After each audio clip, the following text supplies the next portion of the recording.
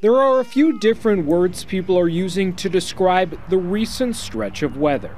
I'm just disappointed. Miserable, sweaty. It's just hot, man. It's ridiculous.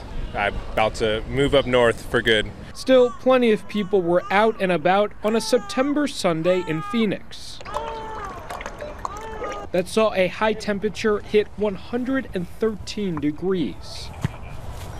There were also plenty of water bottles and people searching for shady spots. We usually just buy waters, just stay hydrated. Living in the desert, there's an expectation of hot temperatures. But it's never been this hot this late in the year before.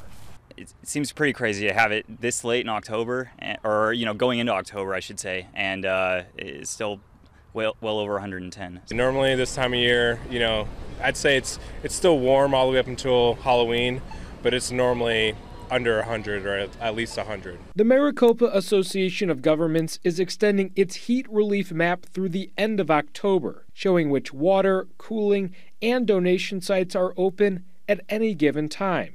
And in the city of Phoenix, the 24-hour respite center at Burton Bar Library is now staying open through October 7th. Both were originally set to end for the year after September. Just got to treat it like it's still summer. I mean, you got to stay hydrated, stay indoors.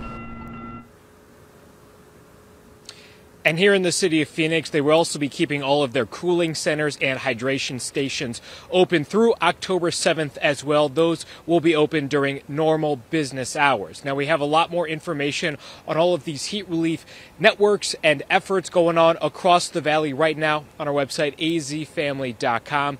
But for now, reporting live in Phoenix, Zach Perlutsky for Arizona's Family.